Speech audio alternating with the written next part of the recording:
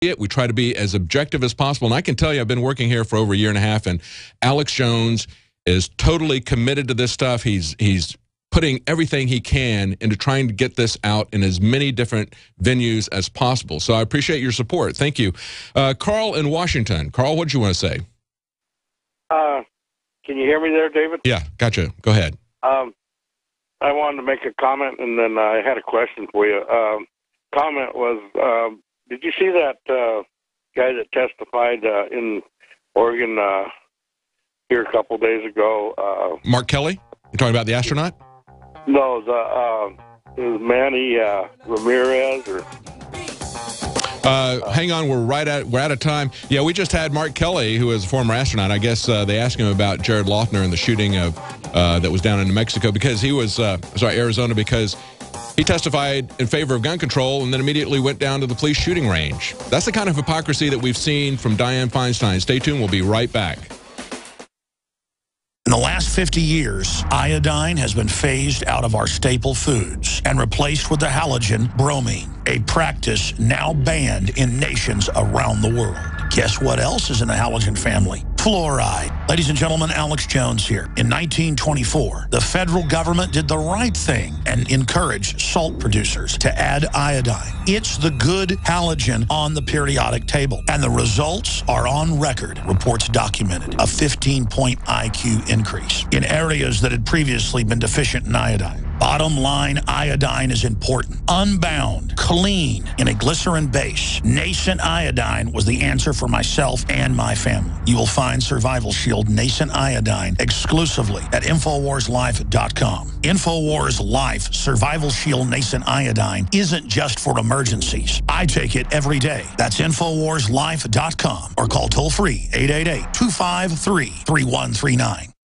Alex Jones here to tell you about how you can help spread liberty worldwide while also enjoying what I have found to be the best tasting 100% organic coffee on the planet. For more than a decade, my favorite coffee has come from the high mountains of southern Mexico, where the Chiapas farmers grow their unique shade-grown Arabica beans. We have now managed to secure these sought-after beans in a highly customized blend. Discover and try a bag of the Patriot Blend 100% organic coffee at InfoWarsLife.com. This coffee gives you a long, smooth pick-me-up for hours without the headaches and heartburn that so many other coffees give me personally. Hands down, this is my favorite coffee, and it's taken us years to secure connections directly to the Chiapas Mexican farmers. Drop by the site today, order a bag or two, and I don't think you're going to be disappointed. Available in original or with our Immune Support Infusion Blend. You will be supporting a free press, all the while enjoying a truly great-tasting cup of my favorite coffee. Available at InfoWarsLife.com. The facts are in. The studies are legion. Sodium fluoride and other toxic members of the fluoride family are devastating the health and cognitive ability of the American people. So why are the social engineers adding it to the water? Simple. Dumb down the host population that the parasitic technocracy is feeding on. We may not have been able to get fluoride out of the water supply yet, but we can help to get it out of our bodies. I am extremely excited to announce the exclusive InfoWars Life Fluoride Shield formulation, fusing 6 of the best documented ingredients from around the world to help the body remove not just toxic fluoride residues from the body, but a whole host of toxic substances. Let's take a stand against the globalists by blocking their poisons with Fluoride Shield. I use Fluoride Shield every day. Secure your Fluoride Shield and other pioneering formulations at InfoWarsLife.com today. Let's start cleansing our bodies now and support the InfoWar at the same time. That's InfoWarsLife.com. Hi folks, Alex Jones here with some important information.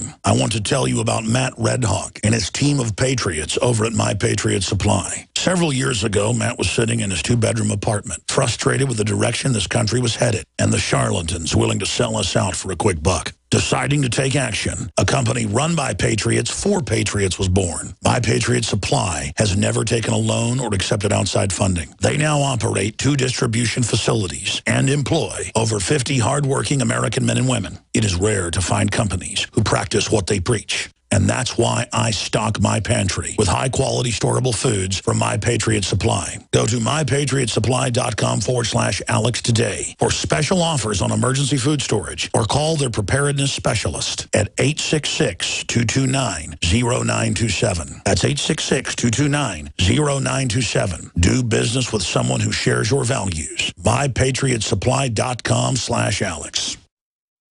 Coast to coast, direct from Austin. You're listening to the Alex Jones Broadcasting Network.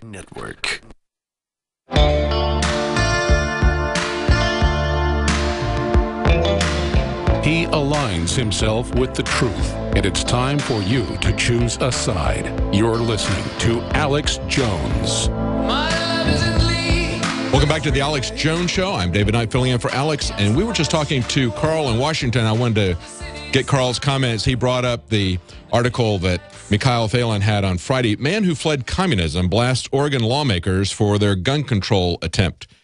Carl, what did you want to say about that? Well, I didn't know if you had a chance to listen to it, but this video should in some way become the poster man of the Second Amendment, because it's awesome. And then my question, I'll throw this at you too, isn't there some kind of legality with government, whether federal or state, funding their garbage of trying to sell to the public and using our tax dollars to do that? There's got to be a way that's got to be illegal. Oh, yeah, absolutely. Yeah, it's they do propaganda all the time. They've got ad agencies that do propaganda. They've got this whole thing called the government school system that is basically selling their agenda constantly. But yeah, I haven't seen that video yet, but I have seen one from a Chinese fellow who was speaking at a gun control rally in Massachusetts about a year ago. Very, very compelling testimony, because he was at Tiananmen Square when that happened. And he said, you know what, if we had the weapons, Tiananmen Square wouldn't have come down the same way as it did. That's something very important to remember. Now, this article that Carl was just talking about, Carl from Washington, Mikhail Phelan put up on InfoWars on Friday. He's got a couple of quotes from the video. He says, this is the fellow who escaped communism in 1962. He escaped from Cuba. His name is Manuel Martinez. And he said, don't sell me this gun control. A very powerful man tried to sell me this 50 some odd years ago, and I didn't buy it. This is Marxism, plain and clear. He said they put this dog and pony show on saying, hey, we're going to protect you. No, what they did was to enslave a country. They destroyed a country the same way that this country is going to be destroyed if we continue in this fashion. This is what you are selling here. You know, when we were at the Alamo, we asked Alex and Anthony Gucciardi, I was filming, they asked if they would confiscate the guns if given the order to do so. And they hedged and hedged and hedged and finally said, well, it's a hypothetical scenario. Anthony pointed out, your oath to the Constitution is not a hypothetical. They train on hypothetical scenarios all the time, but they wouldn't give a straight answer. And that was a very clear, yes, I would confiscate, just like the police chief in New Orleans did. And, you know, at the Alamo, so many people who are both English or Spanish, Hispanic, will try to portray that as a group of Anglos taking from Mexico the territory of Texas. But we need to understand, just as Alex pointed out to Piers Morgan, Santa Anna tried to take the guns. Santa Anna came to power and revoked the Constitution in Mexico and started confiscating guns. And it wasn't just Texas. You know, there were Anglos as well as Hispanics that were fighting at the Alamo and fighting Santa Anna. But it wasn't just Texas. You know, there were 11 provinces that rebelled against Santa Anna. And there were 3 provinces that actually formed their own government. That was Tejas, the Rio Grande, and the Yucatan.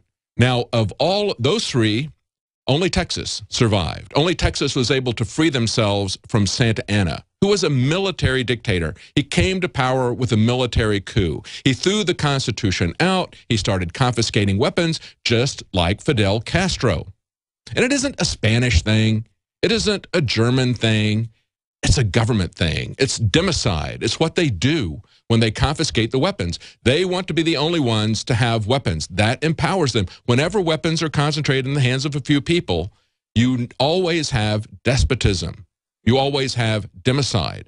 And, you know, it's not just the firearms. We've got something coming down the lane that is far more dangerous, something that is going to affect the police themselves, that they continue to go along with this tyrannical agenda, and that is the government owning weapons that are remotely controlled, robots, drones, that sort of thing. At that point, they're no longer going to need the police to enforce their laws. Now at that point, you're going to have so much power concentrated in the hands of so few people. It is very difficult at that point to try to pull that back. We're going to need all the firearms we can get if we can't stop the military-industrial complex from the militarization that they're doing now, and then turning that over so that just a few people in some underground bunker in the middle of the continental United States can remote control their terrorism on everybody. This will involve everyone, not just the citizens. It will involve the police, because they will at that point no longer need the police.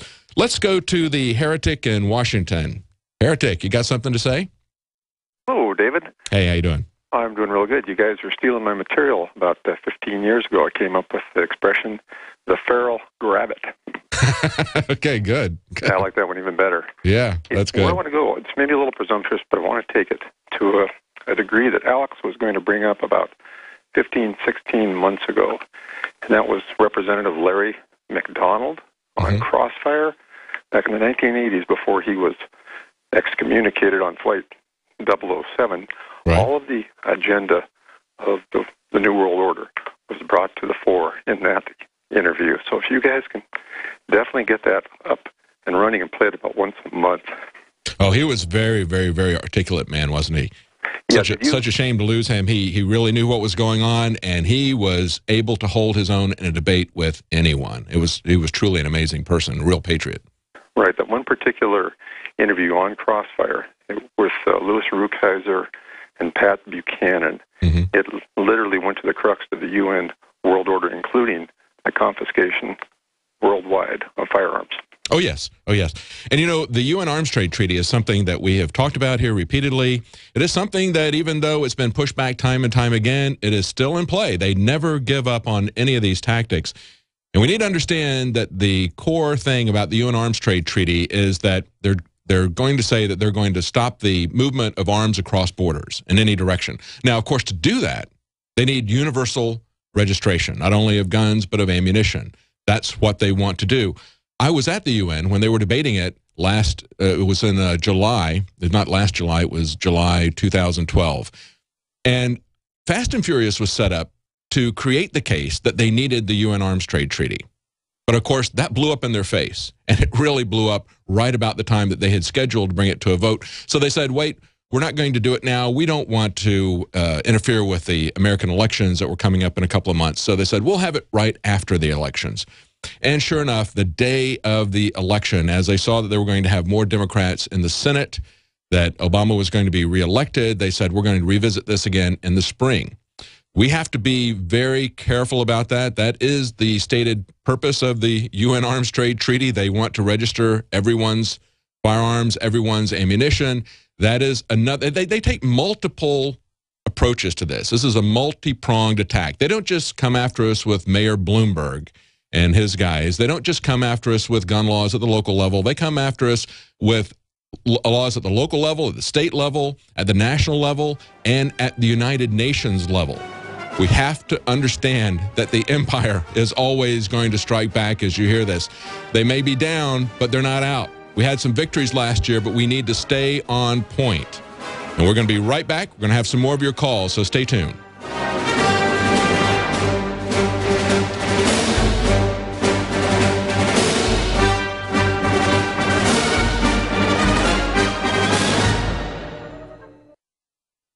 Alex Jones here with a message to fellow freedom lovers. The prognosis for the entire planetary economic system runs from bad to worse. The globalist model is to shut down societies and starve patriots out until they acquiesce to the global takeover. That's why we've assembled the most vital and important preparedness items at InfoWarsShop.com. These are items that I did research on, that I personally use. We've got the Life Straw, so you can turn fetid water into safe water anywhere you go. The K2 Meritor hand crank generator to charge up key equipment during power outages or out in the field. Strategic Relocation, 3rd edition by Joel Skousen. When Disaster Strikes by Matthew Stein. ThyroSafe, used by Homeland Security to protect yourself during any radiological event. Hand crank shortwave AM/FM radios. Everything that we've researched and found to be the best is available at InfoWarsShop.com, and your purchase makes